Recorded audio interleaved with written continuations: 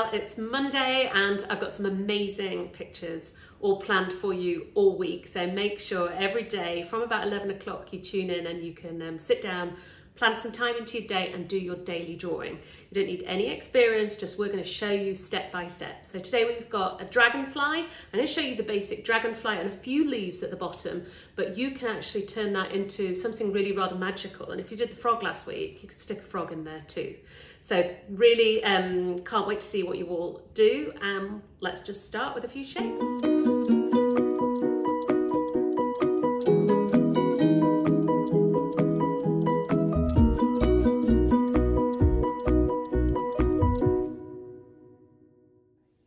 Okay, so we're going to draw today. We're just going to go straight in. I've got a piece of watercolour paper here because I'm going to use my pencils. Really doesn't matter what you've got, just a bit of paper, any bit of paper that you can find. And we're going to start here today with a little shape. Thinking about, there's about halfway up the page. We want to kind of have our dragonfly today filling the page. So I'm going to go there. It's about, if you imagine, about a third and a third, which is interesting because that's a really good way of thinking about composition. There's something called the rule of thirds, and they're called the sweet spots on the page. So we've gone about a third in and we've got that first shape. It's not a circle, it's not a square, it's somewhere in between. Now all of these shapes we're going to put in, I want to keep them nice and curved. So look how my pencil is very light, my grip's very light. We're going to come in, cover it off. So we've got two shapes there, 1, 2. Now coming underneath now, what I want to do is have a shape here, 1, and then this one here, let's take it out a little bit. I'm being really subtle here with this. You see, I'm bringing that shape so it's sort of round like that. And each of these little shapes, if you make them slightly different rather than uniform, it'll just make your drawing a little bit more interesting. Now you don't want them too small because we want to be able to get some colour in. So there we go. I've got 1, 2, 3, 4, 5, 6. And now I'm going to go much thinner. And you see, much thinner and straight lines now. 1, 2, a little bit longer, 3, 4, 5. Now, if it's not exactly the same, don't worry too much, but we want that idea of a delicate body in the centre of our dragonfly. So pause now on the screen and just pop that bit into the middle of your paper.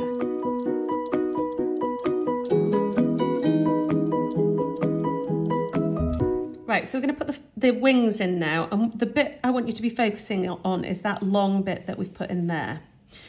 So if you go about just over halfway up it, you see, it's exactly the same on both sides. Pop in 2 little marks.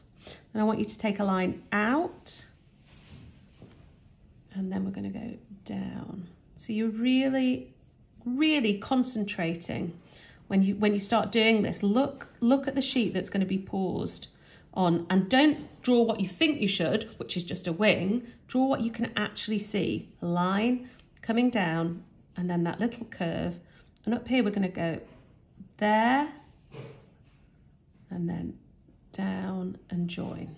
So quite thin. I'm going to give this really delicate thin wings, and exactly the same here. So thinking about that length there, straight, down, a curve, make sure you've got that curve at the end, and then take it round like that. Probably should have gone slightly longer there, so I'm not going to worry about it. I'll just put it in now. And then rub it out at the end. So that's 2 wings. We're now going to put in the top wings here. So again, here we're going to go up, same on both sides. Take that line across and curve it down. Same here. Take that line across. And we'll just go a bit different here. We'll just go like that and take it down. And that's our dragonfly.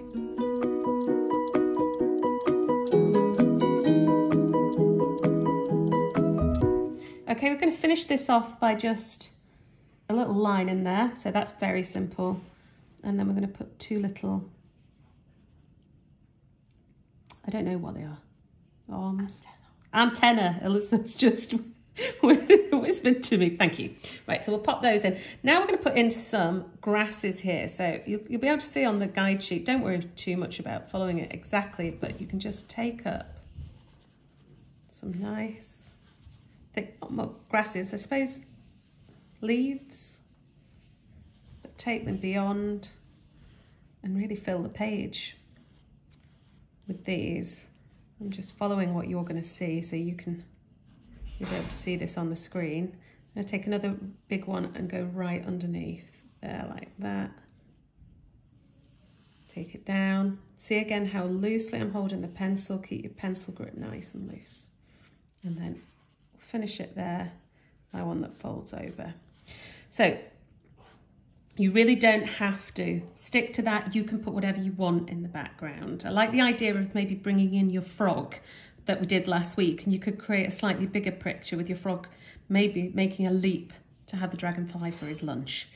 But this is your dragonfly. You can take it from here. You can do colour it in pencils, you can colour it in crayons, whatever you happen to have at home.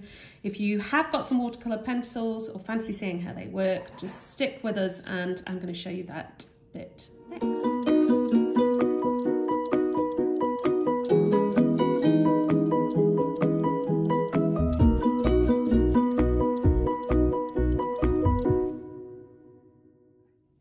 So we're going to do this one in watercolour pencils. The key really to making the watercolour pencils work effectively is the paper.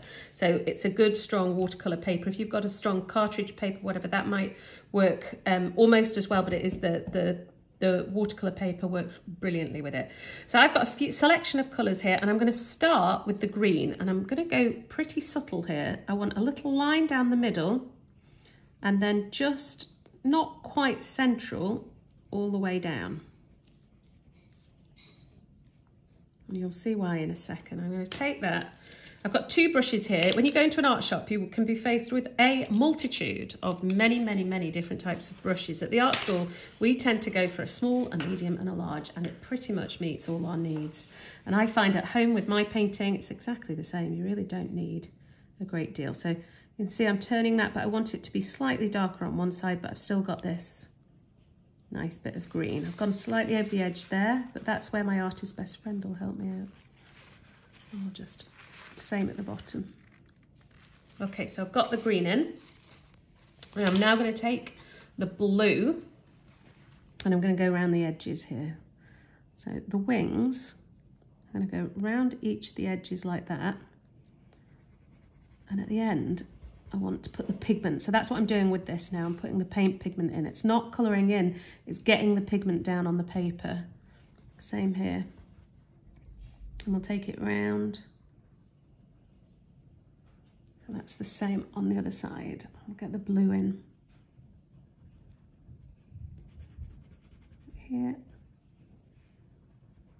And here. Now what I'm going to do in the centre, this is where these watercolour pencils are brilliant. I'm going to take a red line, almost like a vein down the centre of a leaf, and I'm going to put that in the wing. Like that. And now I'm going to take my brush, this is my number 6, like a middle-sized brush. And what I'm going to do is just towards the edge. So I'm not colouring it all, I'm just getting this lovely. See how I'm using my watercolour, I'm using my kitchen roll all the time. It really truly is our best friend as an artist. I'm starting with the red first, taking it out, and then I'm going to go and turn the blue. So I'm doing the blue second because can you see as I move in, it's just picking up on the red and we're getting those lovely effects. Can you see that, how it's moving in? I'll do the same round here. Start with the blue, and as it touches that bit of red, it's turning slightly to purple. So it's quite subtle. It just makes it quite interesting. So to start with the blue, take it in, let it touch slightly. I'll do the same here.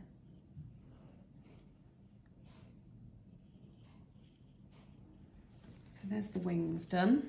And I'm now going to put in at either side here, just two, I'm not going to change that to paint, I'm just going to leave that like that. But what I am going to do around the body is just go around each of those lines we drew earlier with pencil. And I'm going to do those with the blue. But again, I'm not going to turn this to paint. I'm just going to leave it as a sort of outline, more subtle than using a fine liner, and it just gives an extra bit of colour there around the body. So that's all I did, was just outline it really. Now I'm going to put in a final touch here on the dragonfly. And again, I'm not going to turn that to paint. I'm just going to leave it like that. With the leaves, this was my idea with the leaves. I'm just going to go up like that, nice, solid.